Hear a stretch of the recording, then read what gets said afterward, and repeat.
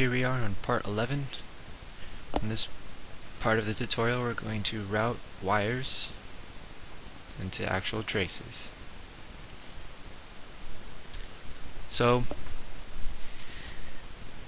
what I mean by that is these yellow things, these yellow wires, they are going to look like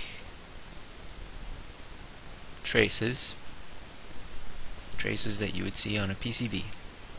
So without further ado, go over to your left where your toolbar is, and I'm pointing at the route button. Looks like 2 points and a trace going between them, if you couldn't see it on this tutorial. So I'm going to click that, and to route your wire, your trace, click at a starting point and then click at the ending point.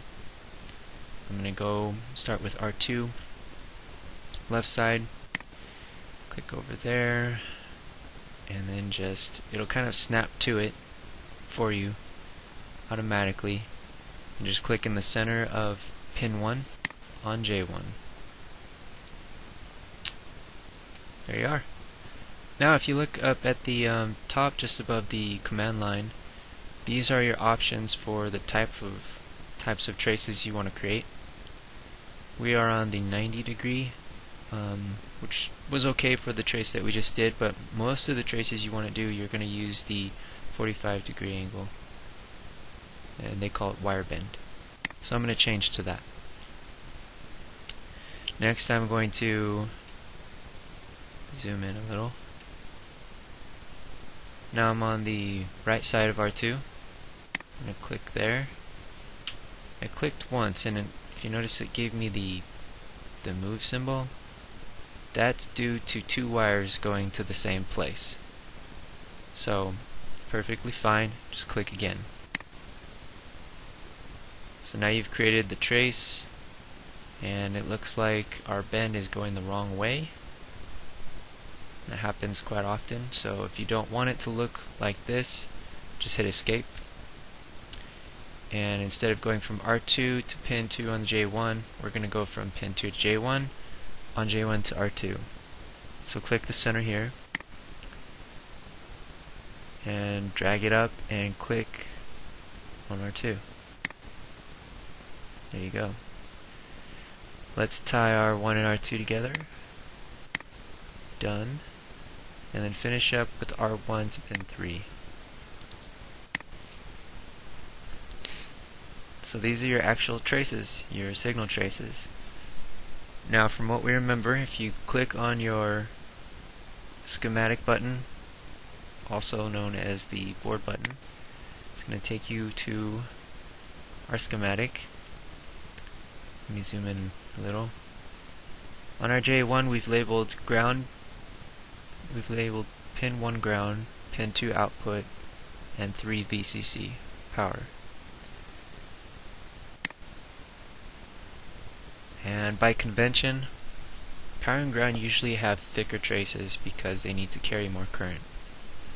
And you can change that by using the info button. So I'll click the info button. This will be ground. And about a third of the way down, there's a parameter called width. You can change that to 24 from size 16 to 24. Say OK. Now you notice the thickness is a little bigger. And that's what you want for power. Or actually, this is ground. Another way of changing it, this is a new button. If you go over to where you see the wrench, that is the change button. If you click that, it's going to give you a list of things that you can change. And if you recall, what we just changed was called width. And so if you scroll down or put your cursor over width over on your right, it'll give you the sizes that you can change to. So select 24 and then click on the trace going from R1 to pin 3, and we've now just changed the power trace from size 16, from width 16 to width 24. Now you're done. Done with traces. In the next tutorial I will sort of clean up the look of this, we don't want our silk screens hanging off of the board.